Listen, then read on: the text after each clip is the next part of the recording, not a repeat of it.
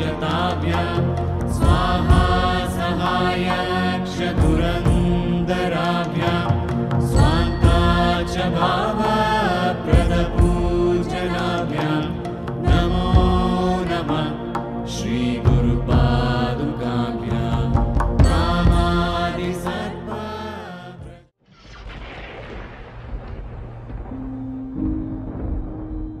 Sadhguru, you were talking about stories. So we were conversing and, we were agreeing that when we were growing up, some of the best stories that we used to hear from, family people or grandparents or friends, senior people, would be the ghost stories. And, somehow, you small, kids, we love to get scared. Still they want to hear that ghost story. It's one of their favorite things, amongst all stories. Do you have any ghost story from your experiences of traveling in the mountains?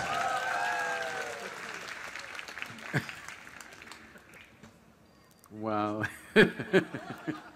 this is really getting him into trouble. See, the purpose of telling you ghost stories was not to scare you, but to give you a hair-raising experience. This happened in a barber shop in Louisiana state. The whole place was filled with all kinds of horror comics and ghost stories and all kinds of things, only that. No newspapers, no other magazines, only these things. So one day somebody asked the barber, said, "Why have you put your whole place with these kind of stories in your saloon? You don't have anything else, nothing about styles, about fashion, nothing, only ghost stories and horror stories, why?" He said, "See, for my profession, if somebody's hair is standing, it makes it much easier."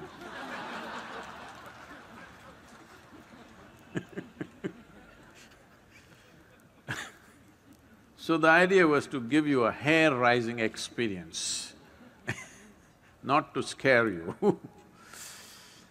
And I must tell you, this fascinated me so much that there was a man in Mysore city who was also working in the Mysore City Corporation as some official, but he was known to be some kind of a ghost buster or tantric or whatever he is. So somebody told me, I was always looking for these kind of things, so somebody told me, this guy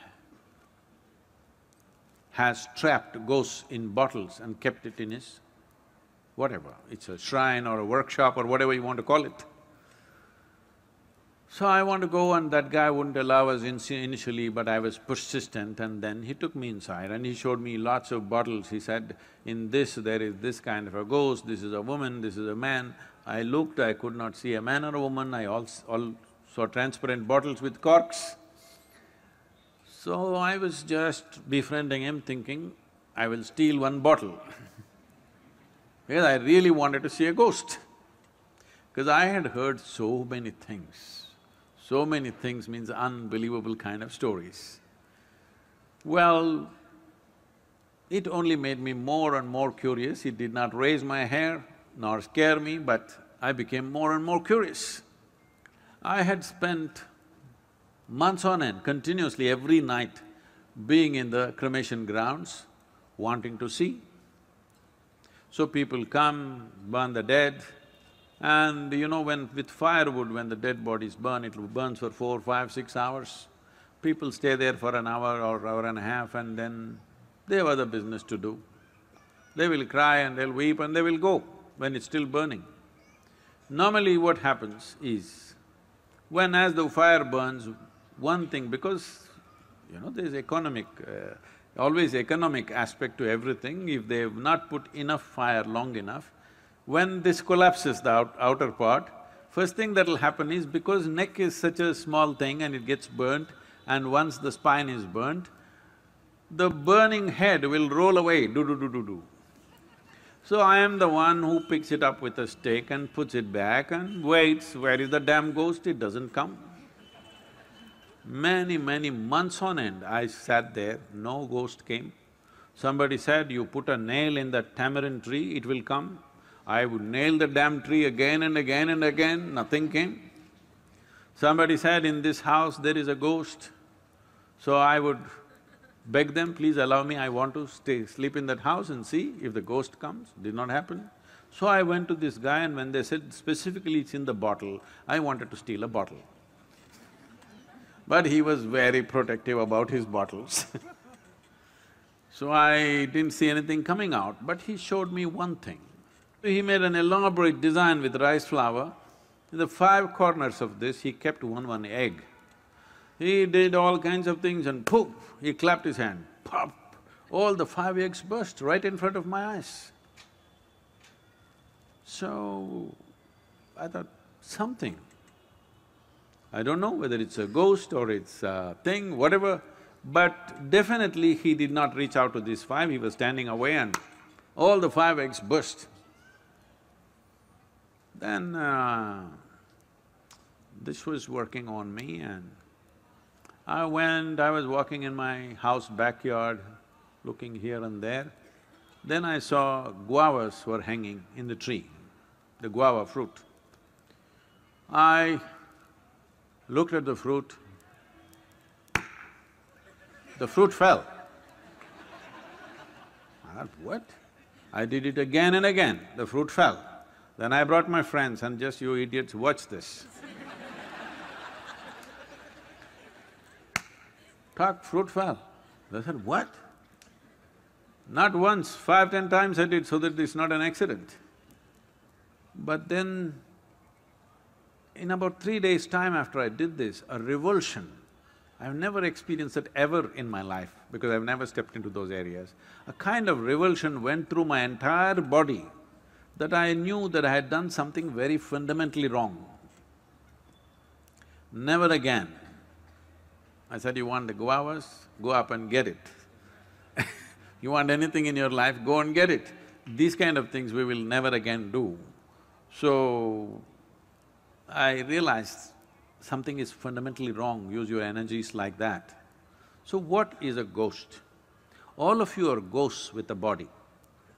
Those who are walking and sitting, everybody, you are ghosts with a body. But suddenly somebody lost their body and you think they are something horrible. Why? They're just like you, they just lost the body. Is it true that you gathered the body over a period of time? Suppose, let's say you had lost control over how much you eat and you became this big, and then you came to yoga program and whatever, and slowly you shrank into half your size. Does it mean to say half of you has become a ghost? Hello? So if somebody lost the body, 50, 60 kilograms of planet that we have picked up and made into this, if they put it back, is that a ghost? Then you are also a ghost with a body, isn't it? So this abnormal way of looking at life, that just because somebody lost their body, they've become something evil, something fearful, something terrible, is a very abnormal way of looking at life. The nature of life is such that whether… See, right now, there's something you must look at this, not intellectually, really experientially. You're breathing, all of you, are you? Hello? I'm just checking. Hello? You're breathing. So if you're breathing, let us say this was like a building or whatever, right now we are in the quadrangle kind of place. So there is life here that you're breathing. You may call it air, but it's actually life, because if I take away this will go. Yes? Your life will go. It's only in this transaction, life is happening, isn't it? So it's not just about air, oxygen, this, that. This is a living cosmos. You are like a little bubble, you captured a little bit of life. You know, did you blow soap bubbles when you were young at least? So when you blew your soap bubble, you got this big bubble, I got that big bubble, let us say. We were looking at this, oh, this is my bubble, this is your bubble. Then they went poop. When they go poop, you don't say, this is my air, this is your air, isn't it? This is just like that. This is just a bubble. You captured a certain amount of life and it's functioning in a certain way. When this bubble bursts, there's no such thing as your life and my life. Well, you may not break the entire bubble, you may break the outer surface of the bubble and the inner surface of the bubble may still remain. Just because the outer peel has dropped off, do you call that a ghost? Then you are a ghost with a body.